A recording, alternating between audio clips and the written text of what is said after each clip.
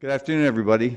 Thank you for coming to today's Dean's lecture. And for those of you who have been here before, you know that these lectures are to recognize faculty who are either appointed or promoted to the position of professor in our school.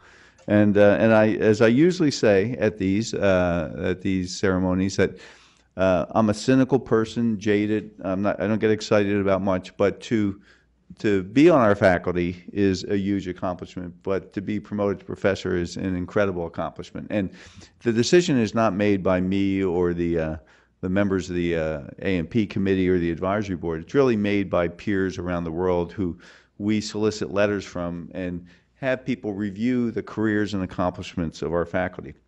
And they're the ones who make the decision. And so it's hard enough to convince a committee of something, but to convince peers around the world is really, really difficult. And David Bishai did that in spades. And David has I think, reviewing his CV is probably the most well-trained faculty member we have. And I'll just tell you, his CV really knocked my socks off here. So he went to Harvard undergraduate, where he trained in philosophy and physics, right?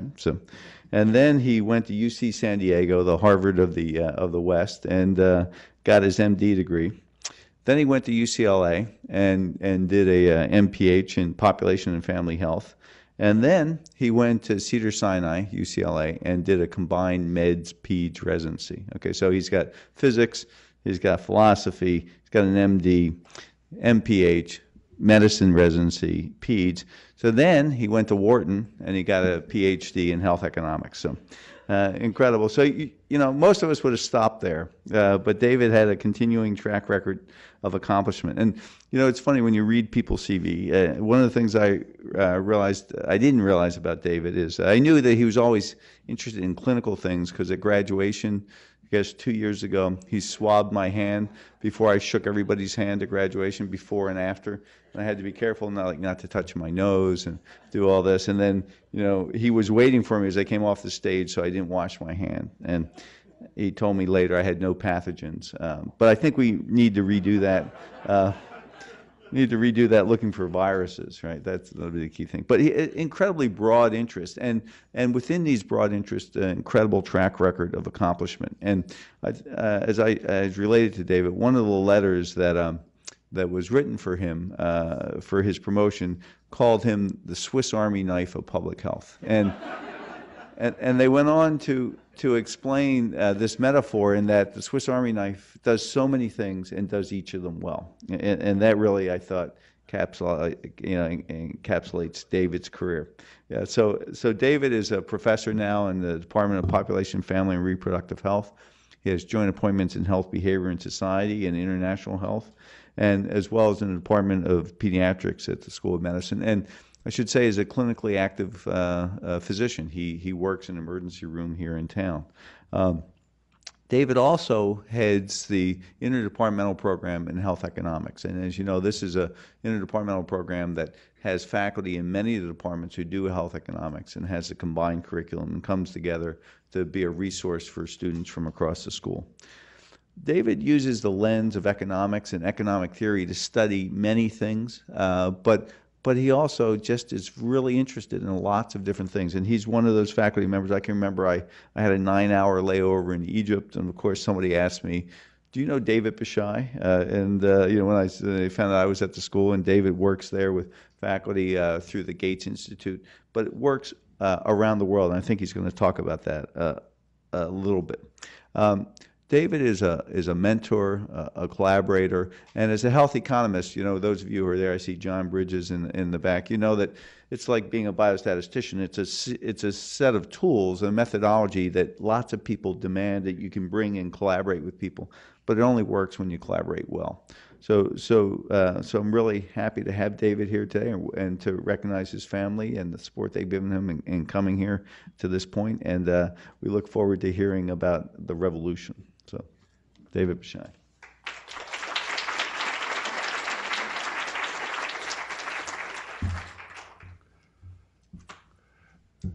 Thank you, Mike, and thank you all for coming. I'm really grateful to all of you for not just being here today, but for being here for many, many years. I'm going to read a quote from Johns Hopkins Magazine today. There's an interview with Sam Palmisano, the CEO of IBM and one of our alums, and he was talking about his time at Hopkins, and this really resonated with me. He says, you know what I realized at Hopkins? That there are a lot of really smart people, and you need to get them to work with you. Because if you can get all these smart people to work with you and you don't take credit for their work, you might be successful even if you're not the smartest one there. And I felt that really represents what I got out of the 16 years I've been on the faculty. I've been able to really work with some really tremendous colleagues, and I'm really grateful to all of you. I'm also grateful to my family sitting here in the front row for putting up with me. Jessica and Annie and my mother Elizabeth are here to get sympathy from you, and I hope you give them plenty. So,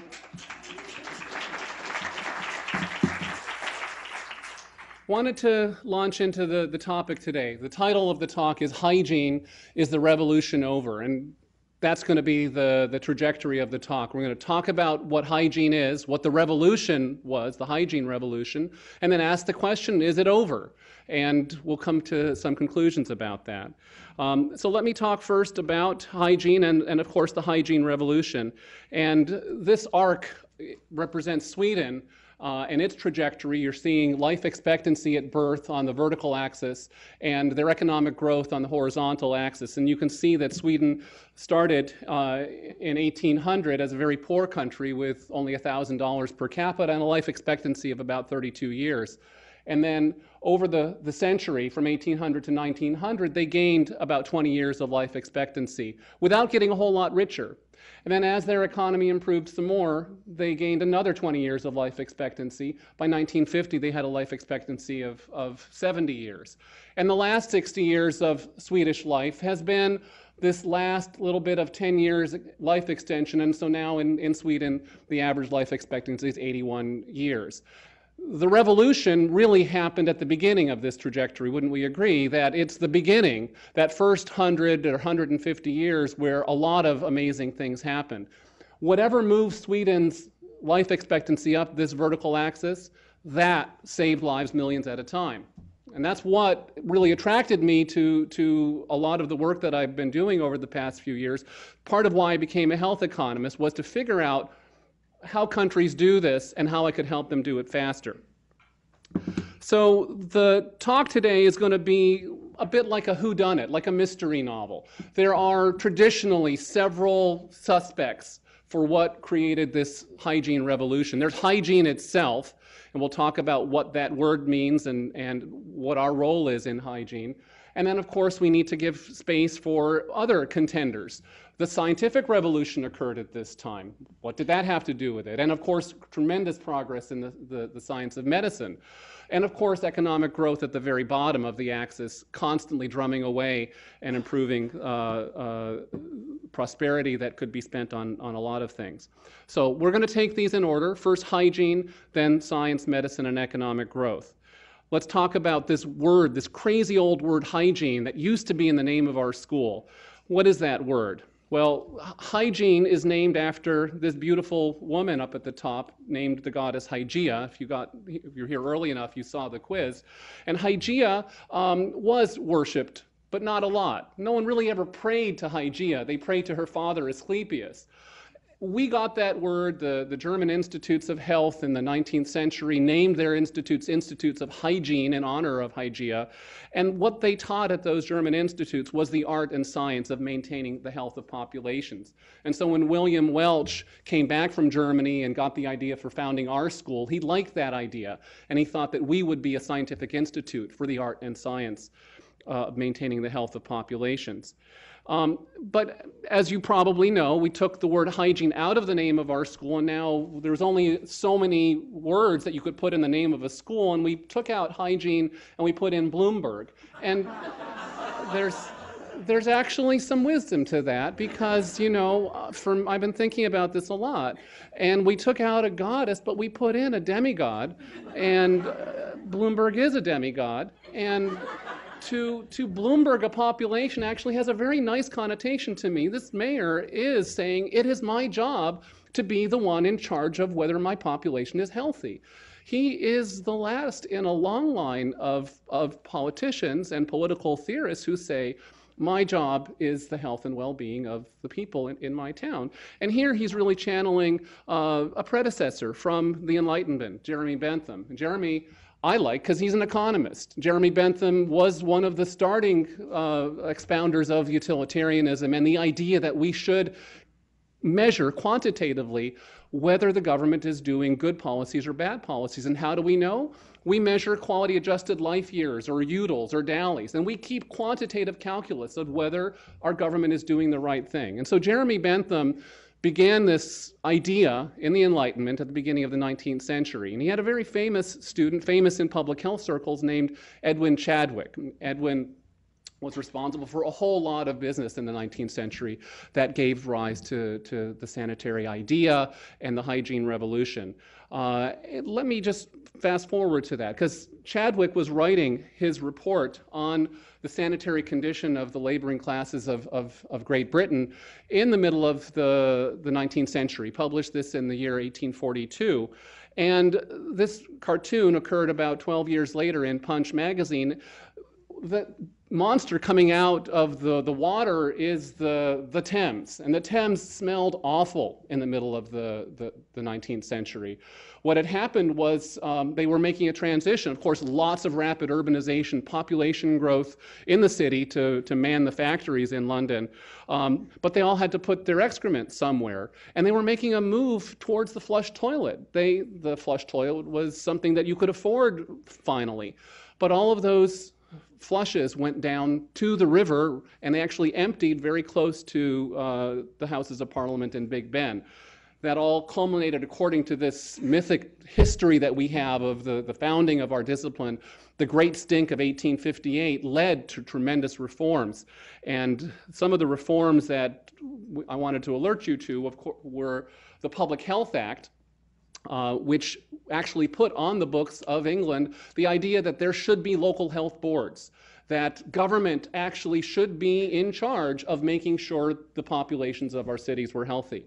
Followed by the Sanitary Act, where maintaining local sewers and water and street cleaning, again, was a civic responsibility. Now, these reforms in the middle of the 19th century really didn't get enacted because they cost money. And the ratepayers of England were really not excited about paying for new sewers, and they didn't. And in fact, their own children were dying of diarrhea and dysentery because their rich factory-owning parents just felt this wasn't a wise investment.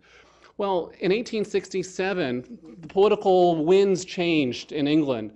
Simon Shredder has a great piece on the deep politics of what went on, but it turned out that England had to give the right to vote to middle-class men. Before 1867, you had to be pretty rich to get to vote.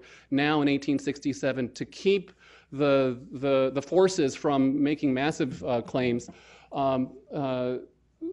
the enfranchisement of middle class, the working class, led to the concessions that finally built the sewers and actually paid for the public health measures that were required by the health officers. 1875, they got a brand new Medical Officer Act, the Public Health Act of 1875, so now those local health boards are staffed by medical officers.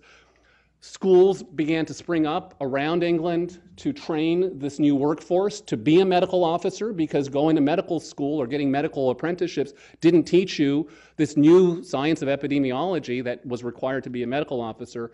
And our field was born. It was born in the 19th century. Other acts followed, and this really was what I think of when I want to use the word hygiene. I don't want to get stuck thinking of hygiene as soap, water, clean hands. It's so much more than that. It's really about the institutions that I'm sorry, I'm going backwards. Let me go forward. Let me go forward again. Here. Forward. It's about the institutions that support all this. So nowadays, when we talk about public health, the CDC has given us a language to use, and they've developed a list of the essential public health functions. There's 10 of them in the US. Other countries have decided there are more than 10. And really, when we talk about public health and what we think of as this hygiene endeavor, We need to be thinking about monitoring the health status of populations using surveillance, diagnosing outbreaks using outbreak investigation and shoe leather epidemiology. Of course, there's this action loop where once you find an epidemic, you inform, educate, and empower the people in your community, mobilize community partnerships with the people at your side, using policy development in order to take action against those threats to health that you identify. There is a law enforcement function that is part of hygiene. Many local public health acts give legal authority to the health officer to shut down offending businesses and practices. This seventh one is something that often crowds out typical hygiene work. This is administering medical care services to the poor and needy, these community health centers. It is part of public health, linking people to their needed personal health services. It's part of the practice of public health. Finally, there's making sure that the public health and personal health care workforce is replicated, making sure that they're of high quality, and conducting research. So we, of course, participate in many of these essential public health functions, but part of the idea that dates back to Bentham and Chadwick and the hygiene revolution is that this is something that both civil society and government have to participate in. Let me show you back a blast from the past. 100 years after the British were developing their hygiene revolution, we were in on it too here in Baltimore. And I'm about to show you a clip from the Eastern Baltimore Health District. Run jointly by Mike's school and the city health department. The old familiar combination of teaching and doing. And so is epidemic control. The course started with a study of the famous outbreak of cholera in London back in 1854. It was the first epidemic that had been scientifically tracked down street after street by the corpses that had left in its deadly wake. Mike learned to chart the movement of infection, a lesson that proved useful sooner than he expected. For in October, the maps of the Eastern Health District began to bristle with disease. Health officers and epidemiology professors recognized an abnormal increase in diphtheria. Every day, more cases were rushed to the city hospital for contagious diseases. The entire district was threatened, a district where thousands of children were living in overcrowded homes that invited the spread of infection. The call went out for volunteers to help fight the threat of an epidemic. Some of the students at the School of Hygiene and Public Health answered the call, and Mike was among them. To him, diphtheria had a special significance. But this wasn't London in 1854. Something could be done to stop the ride of death this time. Science has learned to make war on epidemics. The meeting in the Little District Health Office was very much like a military staff meeting, where a campaign is planned and strategy is worked out. The mobilization call was posted everywhere. Diphtheria threatens you. Come to the district clinic for your toxoid. So that clip comes from here, where we were the civil society group supporting the health district. The Eastern Health District was a cooperation between our school and the city health department. This clip from 1947 is also interesting because this was the Hopkins 24/7 of the 1940s. This was the Hollywood producers trying to start a salvo in the Cold War saying, look at us. Look what we do in health and medicine. They didn't take pictures of the ER. They took pictures of Hopkins School of Public Health. This was the show. Because why? In 1947, we were the major thing that people thought was fighting disease. So our collaboration was the big star of this moment in the hygiene revolution. And it was this institutionalization of the activities of public health by both civil society and health districts that was critical. So I'm going to talk to you a little bit about theory. I am an economist, and you're not going to escape. You're going to have to get some economics. And so here comes some economics. It's economics that I think you'll find helpful. When we think about something like the hygiene revolution, we invoke what we call a health production function. And it's equations on the board. You don't have to run out of the room screaming.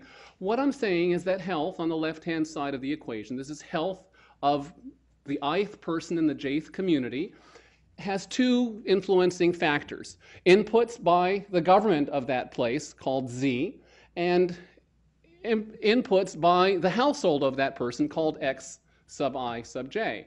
So those two things are both things that help improve the health of that person. They are transformed as a factory transforms. We transform water and carbon dioxide and sugar into Coca-Cola. Here we transform these government health inputs and private health inputs into health. So that's pretty simple, pretty straightforward. I'm going to kick it up a little bit with a little wrinkle on this that was published by Joel Mokyr in the American Economic Review in 1997. Joel says it's not just Z and X. There's actually a quality function, that the government actually can do a good thing with its Z, or it can do a not so helpful thing. So that government health function depends upon what is the best available public health technology in that area. Have they been able to access the very latest systematic reviews of the best way to sanitize the water and kill rats? Are they with the program in what is the best available? And have the scientists been able to push the envelope on the best practices? As we push the envelope in B, the governments have access to better practices. Then there's this gap factor. It's the slippage between what is known about how to be a good government health agency and what is actually practiced. And the bigger phi is, the worse the government's expenditure is. So if we have big gaps, even great scientists aren't going to make a big difference. Now, the similar parallel process is happening over at the household. Household has access to the very best Johns Hopkins trained medical science or not. And as that doctor, and we all want our doctors to have the very best they can possibly have. That's why we go doctor shopping. And then when we get that best available health technology, we have to do our part and keep our gap low and be able to do what the doctor says, exercise and take our pills and so on, using the best available. So this is actually a very useful for me. It's useful in structuring my research today. I will be estimating a public health production function. I will be looking at the health of a population and seeing how it changes as we change Z and X. And certainly when we think about what we do in research, we probably spend a lot of our time thinking about things on the board. We want, of course, Z to be big. We want governments to spend a lot on public health. And we want X to be big. We want Affordable Care Act to give more money to personal health services, I think. We don't want less money. And then we want there to be small gaps. We want people to do what their doctor says. And we want governments to do the best available practices. In fact, part of what drew me into my profession was a real desire to make epsilon small and phi small, because I could see Sweden being 80-year life expectancy using the same B and the same A that's available in Malawi. And the only thing keeping Malawi out of the show is either a small x, a small z, or big gaps. And a lot of it is big gaps. Why? Because Sweden was really poor during its hygiene revolution. You don't need a lot of money to get a long way. You just need small gaps. And so part of my research agenda is to say, what is it that can make your gap small? And part of my insight is, it's not just knowledge, of course. It's that institutionalization, those local health departments like we had here at the Eastern Health District with civil society partners that really made the difference for us back in the day. Is that possible? Now, that's a hypothesis, not a fact. What I'll be doing later in this hour is trying to show you estimates that try to test that idea. So that's the end of our theory, but it's going to be directing what we do with the rest of the talk. All right, so one other thing that I'd like to say about this health production function is summarized by this three-dimensional graph. In this dimension, I'm plotting the public inputs, and I believe that this surface goes up much higher as you move your public inputs along, and you can see the elevation going faster as we move to the left. The private inputs moving here to the right, I say they're effective. It's important to have private inputs into health, but I have a gut feeling and a hypothesis that the productivity of those private inputs isn't as strong. And I'll tell you what informs this. It's the coming from gardening and from farming. 100 years ago, when we were trying to make our populations of sheep and goats and cows healthy, we didn't make them healthy one at a time. No farmer does that. You give them clean water, and you build a nice fence, and you make sure they have got plenty of great food, and your herd of cattle is healthy. And our ancestors running the hygiene revolution, they came from farm backgrounds, and they got that. Here we are divorced from agricultural areas, and we end up thinking about the individualized approach. And I'm saying it's effective, and you can see the slide shows that you can climb the surface, both moving to the left and moving to the right. But it seems to me that it's much more effective as you climb to the left and move those public inputs. You can ascend that slope much more rapidly with public inputs. Again, a hypothesis. I'm not stating what I've proven, I'm stating what I would like to prove.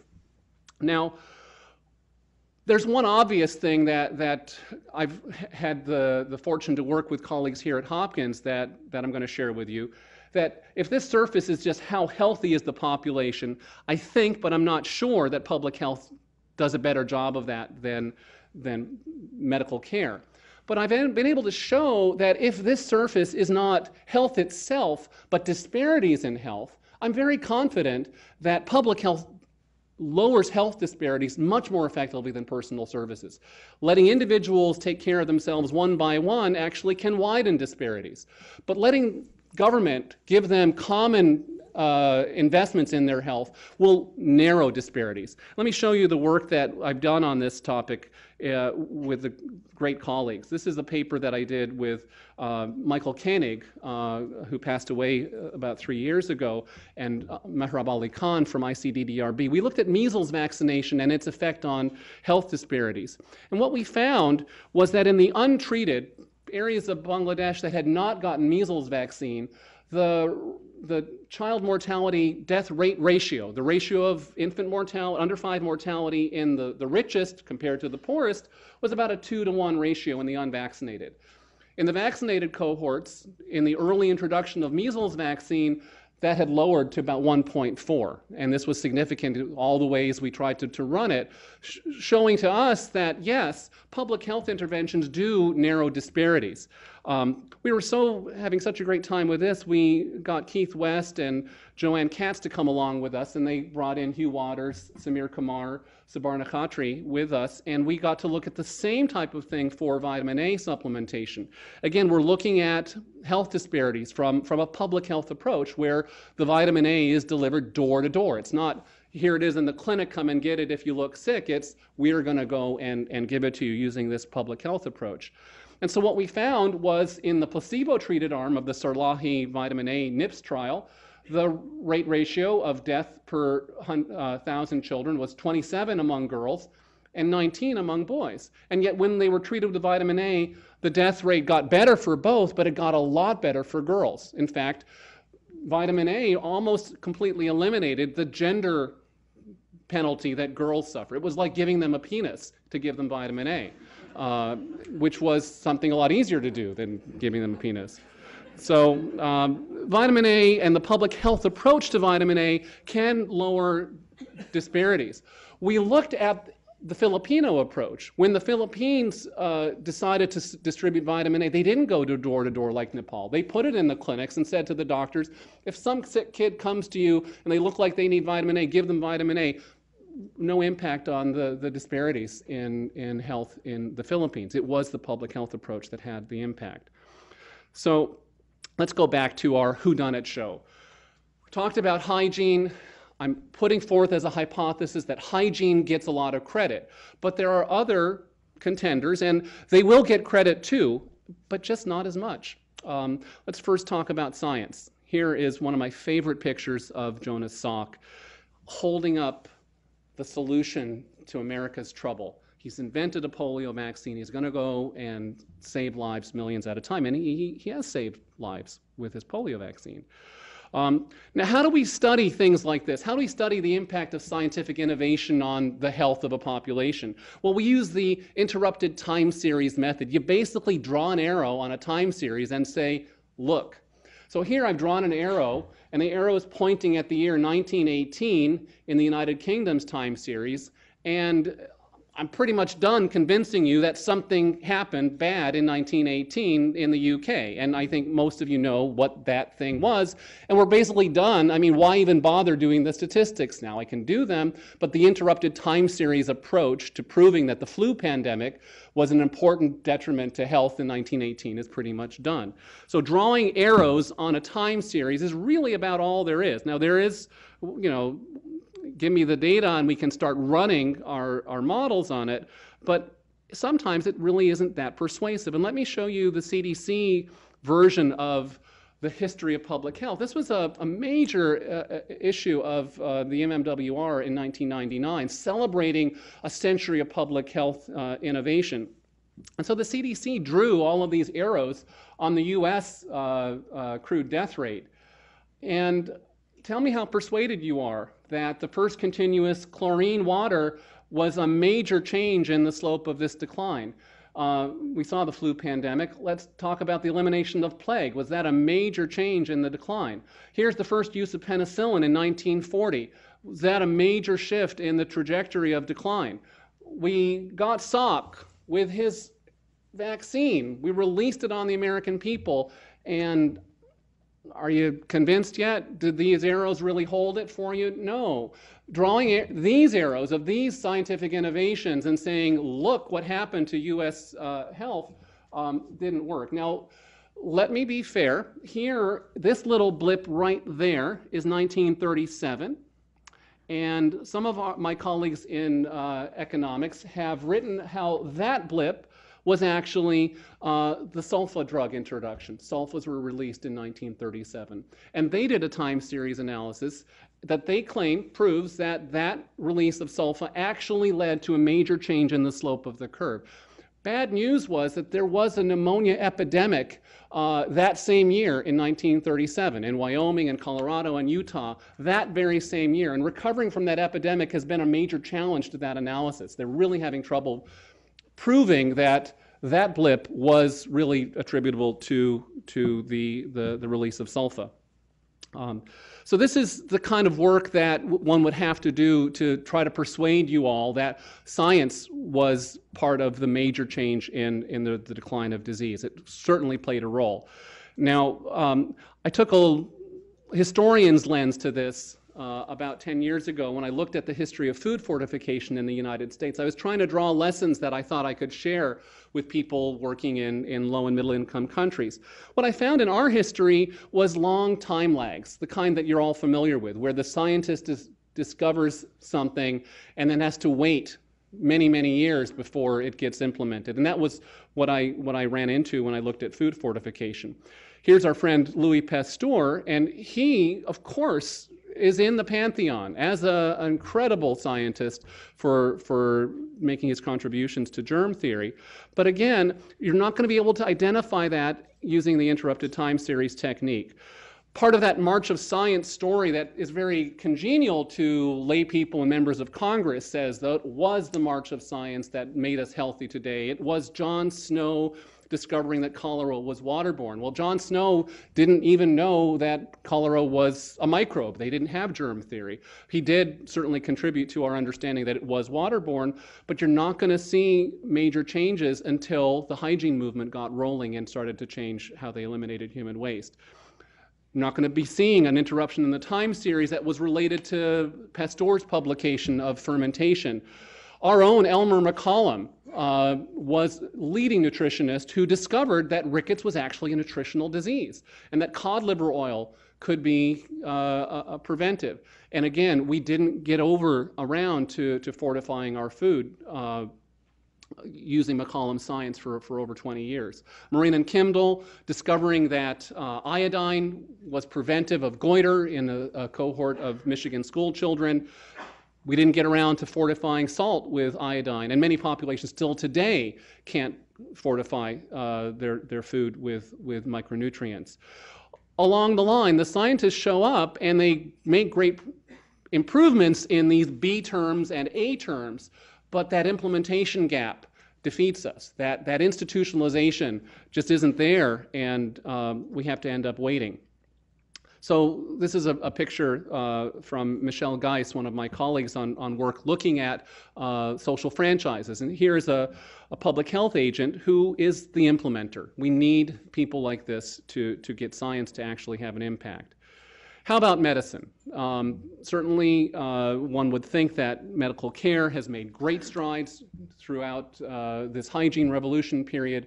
And this has been an area of research for over 30 years. The first entrant to this literature was, of course, Thomas McEwen, whose publication really hinged on lots of charts and graphs that looked a lot like this, where we draw the time series, we draw the arrow, and we say, look, not a whole lot happened. So here is the Massachusetts version.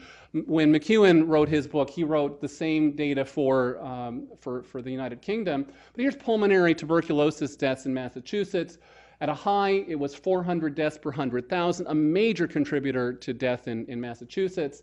Here is the discovery of the microbial foundation, Koch discovering the tubercle bacillus in 1882, really not going to see a whole lot happen to the time series. And finally, when the doctors show up and say, we've discovered a cure for tuberculosis, here it is in the 1950s, by then, tuberculosis is pretty much history. And so this was McEwen's first statement, that he believed that a lot of the mortality decline was led by tuberculosis, and he really couldn't support the thesis that medical care was a principal determinant. Now, we can't throw the baby out with the bathwater, because medical care and personal health services do some things. And certainly in the last part of the 20th century, there's clear evidence using interrupted time series methods that medical care has been effective. So here are American men. You can see their survival after age 65 in blue, and you can see the year. I'm drawing that arrow and saying, look at 1966. Something amazing happened then. Now, you might say it was the war on tobacco, but it really wasn't. You're not going to see smoking rates start to change right in 1966. What happened in 1966 in this country? Medicare. So we now have better access to personal health care services for these 65 and over men, and you can see their survival begin to turn a corner right there, and we can identify this statistically. So medical care gets a win on improving our survival from coronary disease. But medical care has sort of crowded out, and I'll be showing you in a few minutes some of the data that I think you're familiar with on how our budgets keep going up and up and up for medical care. Even though we got our life expectancies up to the 70s, before medical care had its antibiotics, that capture of the public consciousness and the public budget is something that medical care is guilty of. And why they capture us, we all come into this building, we think about it, look at those people across the street, they got cranes and bulldozers and more money than anybody. Why don't we have that? Well, you know, there's a quote by James Joyce that I'm flashing on the screen. He says that the advantage of medicine is the ineluctable modality of the visible. I'm using Joyce to say that. The ineluctable means unescapable. You can't get away from it. Modal means it is the mode. It's something modal. And when you can see something with your eyes, it becomes the mode. It becomes the thing you think of when you think of health. And so when we think of health, we think of the healers that we've seen and encountered in our life. We've been to the doctor. We know that they can make us better. And their visibility crowds out our ability to think about hygiene and public health.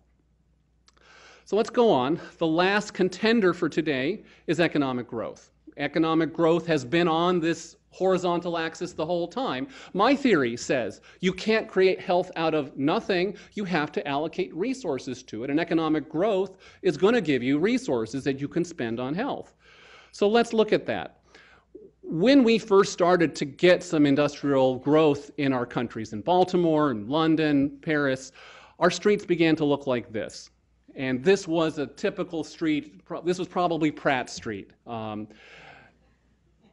As we urbanized and created an industrial revolution, we created incredibly unhealthy environments, and people couldn't take it. And that the Great Stink was one of many stinks that there were. I'm sure this place didn't smell too good either 150 years ago. So the mortality data reflects some of that problem. Here's the United Kingdom mortality series, and I want to run time for you. Here they are in 1800 with a GDP of about $2,000 per capita adjusted for inflation, life expectancy of 40. They got their GDP almost doubled by the year 1870, and they didn't get any extra health. So here they are getting rich but not getting healthy. And Simon Schroeder, another historian I've been referring to, points this out. So you can get a lot of economic growth, but if you don't spend it the right way, you don't get healthy. And it really wasn't until the latter part of the 19th century when those local health officers began to actually get the budgets to work the way they wanted that we began to invest in the things that made the people of England healthier. So money alone won't create health. You have to allocate the money in the proper way. When I was in grad school back in the 90s, I began to try to do the statistical version of this, looking at a long infant mortality time series and a long GDP time series. And I had access to data from the United Kingdom and Sweden and the US. And I asked the question the way an economist would. Is there a long-term equilibrium between the level of economic growth and the level of mortality decline? Now, when economists do this, they know that you just can't do a regression of one time series on another. That's really, really statistically inappropriate. What we use is a method called co-integration, and the sense of co-integration is there an equilibrium with one time series and another? The best example I can think of is we think theoretically that the price of a British pound in New York City is going to have some long-term relationship with the price of a dollar in London. You're not going to see the price of dollars go up, up, up and have no impact on the price of British sterling in New York. People will move money around, and you move one, you're going to move the other. There's a long-term connection between those two things. And you can run a time series analysis called a co-integration analysis to ask the question, is there a long-run equilibrium between two time series? Now, back in the 90s, I published this in the journal Health Economics. At the time, I said, you know what, maybe I'm doing it wrong. I couldn't find a relationship except for 19th century Sweden. So 19th century Sweden, 1867 to 1909, I did find evidence of an equilibrium relationship between GDP growth and mortality decline. But I didn't find it for Sweden later in the 20th century, nothing in the UK, nothing in the UK, nothing in the US. And I published that and not much happened. But over time, the profession of health economics has come to really suspect that there really isn't anything you can expect will happen over time, that just money in a time series isn't going to make a population richer. And there are many reasons for it. I was fortunate enough to work with one of our alumni, three of our alumni, Asma, Prashant, and Abdul Ghaffar, on a study of one reason why you won't expect there to be a long-term equilibrium. What we find, and others have found as well, is that when a country grows, we have, again, growth on the horizontal axis, and the number of road deaths in countries around the world, this is from 95 to 2000, and you can see the inverted U shape, that as countries get richer and richer, they die more and more of car crashes. To get richer, you have to move stuff around your country. You have to drive it around in a truck or a motor scooter, and the more you get money and move it around, the more you crash. And the more you crash, the more you die, until about the middle of the curve at around $10,000 per capita, the dying kind of peters out, and you begin to invest in safer roads and streets and better trauma care facilities and so on, and there's an opposite relationship. So just saying it's always money isn't correct. Now, as I said, the profession is catching up, and one of the big stars in this area now is Christopher Room, and really it's accepted throughout health economics that recessions are actually good for health. And here's Room's evidence showing this. When he's taken out the trend in recessions, he's got our unemployment rate down at the bottom. We see at the start of the series low unemployment, high mortality in the US. As the economy gets better and heats up, mortality, the unemployment rate goes up, the mortality goes in the opposite direction. So Room didn't just draw the graph, he did the econometric regressions and really convinced a lot of people. People have come back and re-estimated this for Canada, for Germany, for Japan, and for rich countries it appears to be the case that Having money is good for health. Spending money is good for health, but getting more money, heating up your economy is bad for health. And it's bad not just for car crashes. It seems to be related to higher rates of cardiac death and stroke death, as well as infant mortality. And I'm working today with Ching Feng and Sai Ma on, again, revisiting that connection for infant mortality in the last 10 years to see if that still holds. So it's not just the economy. You have to spend your economic resources in the right way. So I've got about 10 minutes left. I want to begin to answer the question about whether the revolution's over. Now, we're going to be looking at the US and asking the question, does spending on public health have any connection with better health in the US? So let's revisit what I think most of you know, that healthcare spending in the US is out of control. We see here on the vertical axis per capita health spending from 1960, where we're spending very little, maybe about $100 on our health care. My mom shared with me the bill for my birth down at the Washington Adventist Hospital. I was born for about $50 in 1961. I was a bargain mom, wouldn't you agree? Best money you ever spent. Glad you did. But we're spending a whole lot more these days, and we're up to the blue curve, up above $6,000 per person.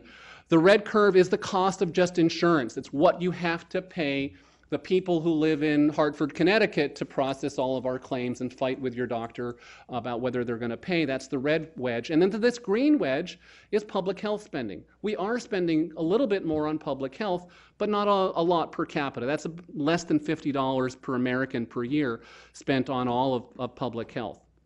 Let me break up that last green wedge and show it to you so you see it's mostly state and local budgets. The blue is the federal spending on public health, amounting to about $10 billion for the country, and then the red is what states and counties decide that they should spend on public health. Now, the state sends block grants. The CDC sends our states and our cities and counties some block grants, and they spend about $6.2 billion on block grants. But I want you to look at what the CDC money goes for. When the city of Baltimore or Maryland starts asking for money, they'll spend about half of that CDC fund on the Vaccines for Children project. So more than half of public health money going to subsidize vaccines. Public health preparedness now, of course, since 9/11 has been a big item that the CDC is doling out. HIV/AIDS, mostly therapeutic programs, some prevention, and then cancer, and then you get lost in the rest of it. Tiny little bits of CDC money being spent on other things. So the states and local governments top this off by about $9 for every one of federal money that they get in order to do their work in public health. So I'm going to take a look at this local health spending, and I was able to get one of our undergrads, Sam Shapiro, to put in this data that we got from the states on health spending. You don't have to read every line here. I'm just showing you that I had every state every year from 1980 to 2007. So I know what every state was spending on public health over time. I'm going to need to look at my dependent variable, which is going to be infant mortality for every state over time. I'm going to separate infant mortality for blacks and whites in order to get the job done. You can see District of Columbia standing out as an outlier, representing some of the problems that the African American population has in infant mortality. So when you're doing a regression like this, you have to worry about some statistical problems. There's endogeneity and fixed effects bias, and so my estimator has to control for these two problems. This is not an economics audience, but you realize that there are statistical hurdles. And I'm going to do two estimators. The one on the left is the fixed effects estimator that only is looking at the within-state difference in spending and health. And I'm going to have to control for things that I know are going to be confounding the relationship. States spend money on their state hospitals. Just to run a state-owned and operated hospital is part of what they spend money on. That could have some confounding. And I need to control for Medicaid spending by each state. And I'll have year effects because I know there are some trends and a constant. I don't have a lot of degrees of freedom here. I have 51 states and, oops. I have 51 states and 1,300 observations. Now, my estimates on the effect of public health spending are significant in the fixed effects estimate, but as an economist, I'm worried that there's backward reverse causation. Something could be causing that spending, and so I use an instrumental variables approach. We call this an Ariano bond estimator, which uses instruments. And talk to me after, we'll go through the details of that estimator. But what I'm finding is that here in the US, spending money on public health between 1980 and 2006 still does appear to lower infant mortality. So does spending money on Medicaid. Now, we are spending about $1,000 per person per year on Medicaid, and we're only spending $50 per person per year on public health. So if you really do the math, you'll find that an extra dollar spent on public health is lots more, has more productivity for lowering infant mortality than spending on Medicaid. Now, I think this is real. I'm still torturing the data. There's still work to be done here.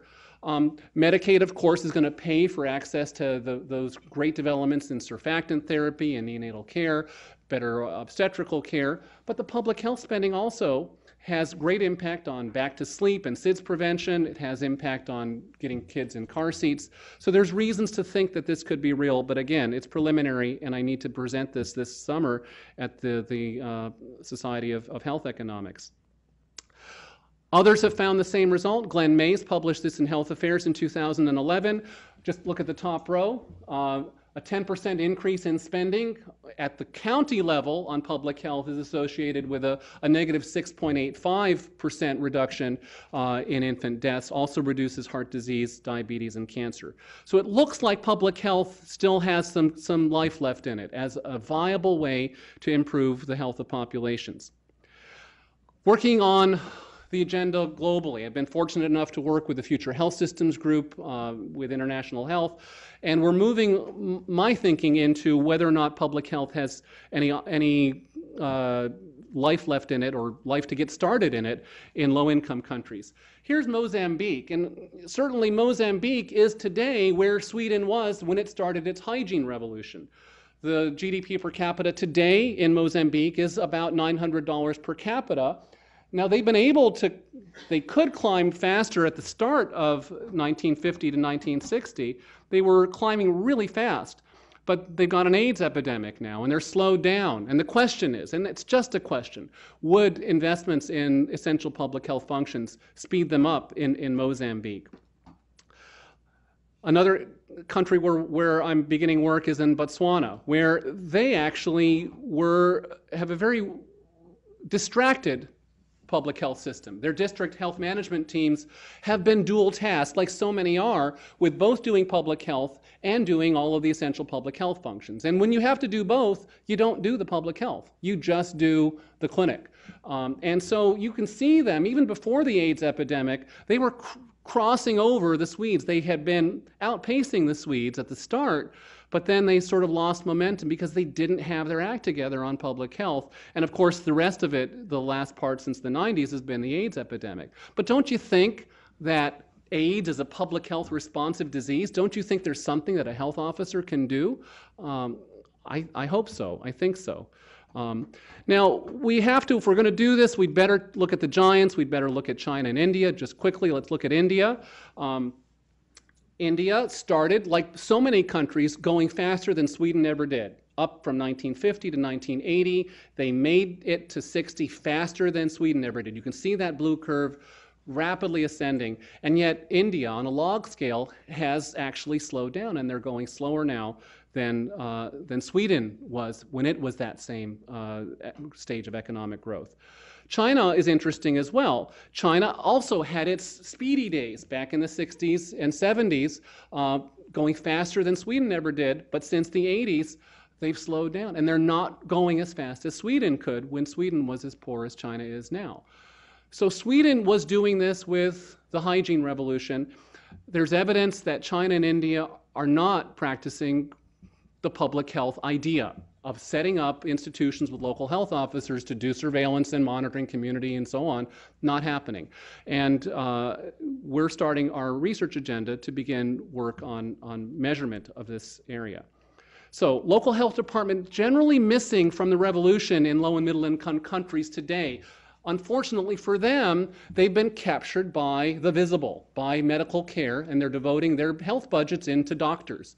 And Alma Ata didn't help them. If you read Alma Ata, it's about primary health care, not about public health. It's in there, it's in the fine print, but it's not what countries thought to do as they started their health investments. When we teach global health, we teach about interventions and interveners and health systems. We think really they're health care systems, and we really haven't done justice to the local health department. So essential public health functions have been missing, and they're not in this revolution. And part of what I want to do is put them back. So is the revolution over? Can U.S. local health departments retool for a non-communicable disease burden? Can they get their budgets off of vaccines and preparedness and onto diabetes and hypertension? I don't know. That's part of what we ought to be doing here at our school. And finally, is there a place for local public health functions in global health systems? I'm going to skip that and move on to my research agenda for the coming years. I'm motivated by my theory. I like this theory, and I want to be working on my gaps on phi and epsilon, but I also want to work on identifying the best practices in local health department operations and identifying new best practices so that we can measure the gap between the best and the actual. So this last photograph is a picture of the Botswana Ministry of Health, and where you are, there's Melissa. Melissa and Claudia Pereira and I have a little bit of money from the CDC to go to Botswana and develop a checklist of the essential public health functions that Botswana can use in its districts, so we can measure their gap between the best and the actual practices of public health. We'll be doing this in Botswana and Mozambique, and we'd like to scale up. It's in our plans for the Qatar School to begin to doing this exercise in the Middle East as well. So, hygiene. Is the revolution over? Now, I think that there's evidence that it's not over, but there's incomplete evidence. And there's a lot on our agenda that we can do to change it. So the answer to the question, is the revolution over, I think, is that it's really up to you.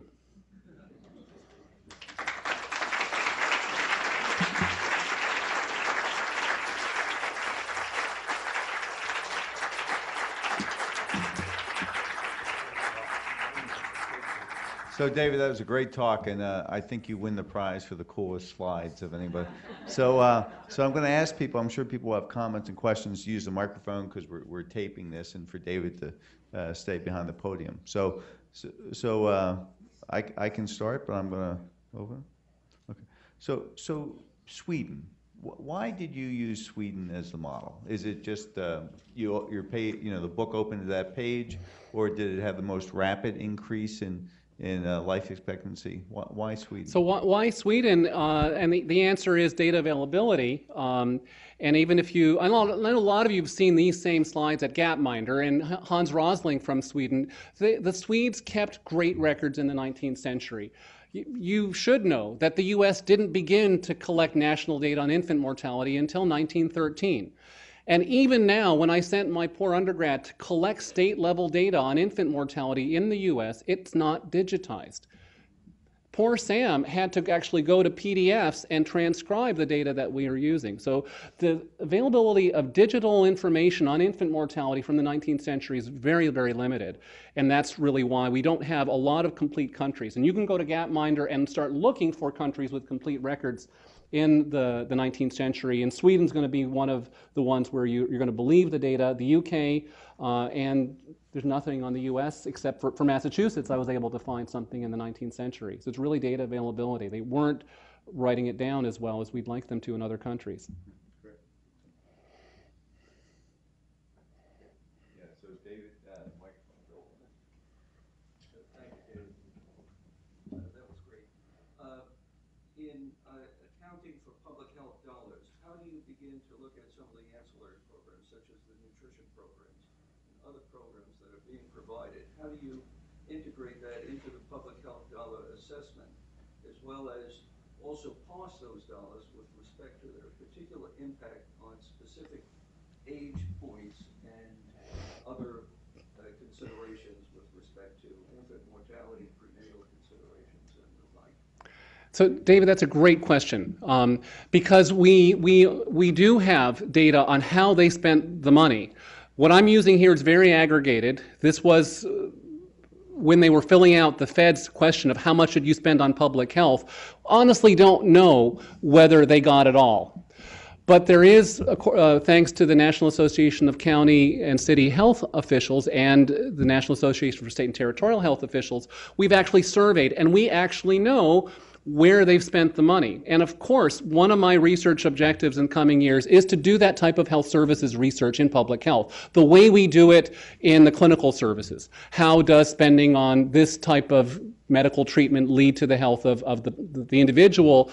Again, the research that I'm going to be pursuing in coming years applies this econometric approach, using what mix of services is most effective. I think we owe that to our state health departments. Traditionally, Hopkins has said, look, you know, you folks in public health, you get along. We're going to write these NIH grants and, you know, find great discoveries in biomedicine. We've really not. And part of the quiz that you saw, how many of our PhD dissertations have been on health departments in the last 60 years? 4. We don't do that. And Tom Burke is really excited that I got this new religion. So he and I are going to have a lot of fun in the coming years.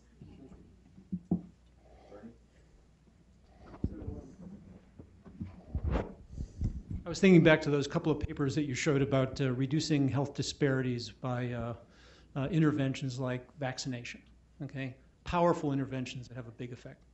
Also thinking about the Jeffrey Rose argument about healthy populations, healthy individuals. So what do you think are the new powerful technologies that public health is going to use to reduce disparities and to sort of make the kind of progress that you're talking about? Can you be more specific? Well, you know, I mean, a lot of our students constantly debate whether we should make investments in making people wealthier and reducing income inequality as a tool to improving health, right? Or investing in our traditional water, reducing infectious disease and so forth. So okay, what is the so I think I get it.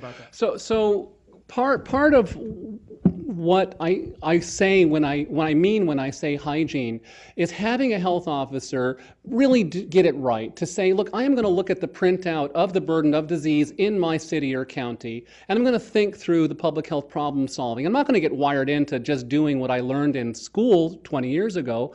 I'm going to look and see what is their burden today. And Oxyris Barbeau is looking at that printout, and what is she seeing? She's seeing homicide, and she's seeing heroin overdoses. And by golly, she should do something about those causes of death and not what we may have trained her to do 20 years ago. So it is practicing public health and calibrating what you're doing to the epidemiological burden of your place and thinking it through and making common cause with non-public health people. That's what we've always done.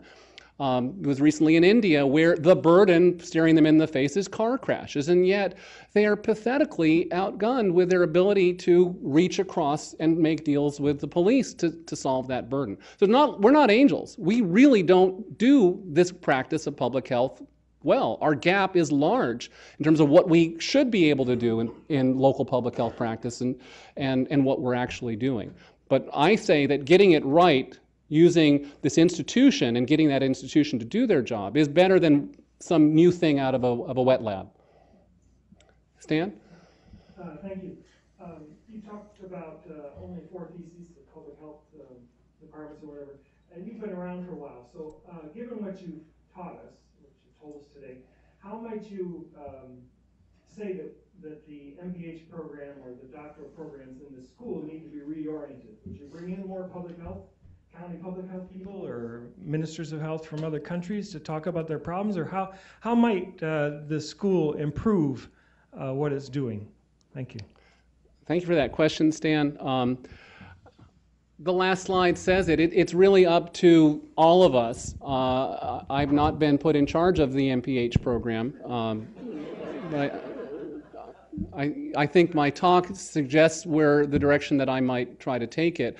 We really might need to invest in expertise before we say come and get it. I don't think we have it as much as we think we have it. We haven't been working in this space. And the reasons for that are we know those reasons. We know how this school runs, and those are the reasons why we haven't been funding our research in this space. But that's changing, and I see the landscape of the future as looking for the value, like my regression showed. How are we going to make our infant mortality go down, guys? We're giving all the neonatologists all this money, and come on, show it to us. Well, I think the type of work that I've been launching on has some of that. You want a great investment, Congress? Go back to your local health department and get that stuff right. So the future might be kinder to public health than the past, where this, whatever you do in the lab, let's pay for it, let's get it on the insurance agenda.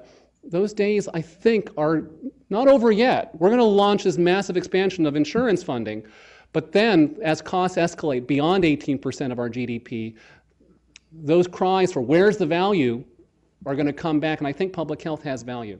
And that's what and we'll chase that value as faculty in the School of Public Health. So we'll do one last question, and then we'll break. Kellogg? Oh, last question. Great talk, thanks. I'd like to go back to your big stink. And the issue that I see perhaps in the United States is that have we solved the problems? Because our aging infrastructure, and it kind of reflects back on what the taxes and this idea of economic value, we've taken for granted a lot of these things. And perhaps we're slipping back, and are we at a tipping point at some point about where we're going to go with these basic infrastructures? I'm biased with water, but there's this thing. I mean, if we walk down the street, it's disrupt now, and their sewage is going to back up, and these things. How does that fit into these models of you get success? Do you maintain that success and push forward, or do you have to keep reinventing the wheel, so to speak, every 100 or 150 years with our ability to say, hey, we've taken it for granted, but we should not forget how we got to this improved public health? Thanks, Kellogg. It's really a hard sell. We know how hard it is to sell public health. And your point about today, our sewers are outdated and ready to collapse, and yet state and local governments don't want to spend. Well, we think that's a 2012 problem. They had that problem in 1875. Part of public health practice, part of the art, not the science, but the art of public health, is political salesmanship, of finding the common cause between the political elites and the people who you need to serve. Now, they were lucky in 1875. They were running on some great politics back then.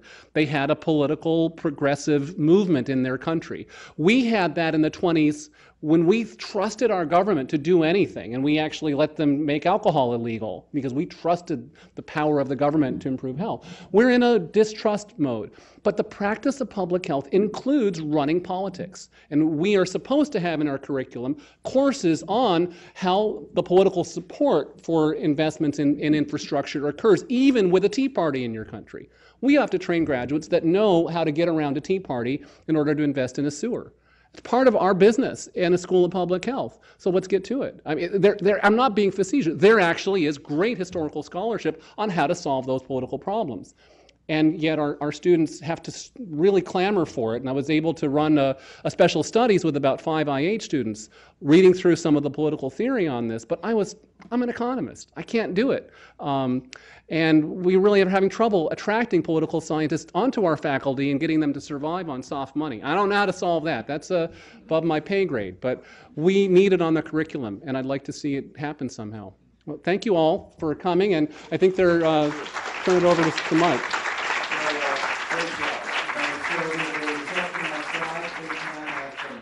Wine and some healthy vegetables and whatever, and get to talk.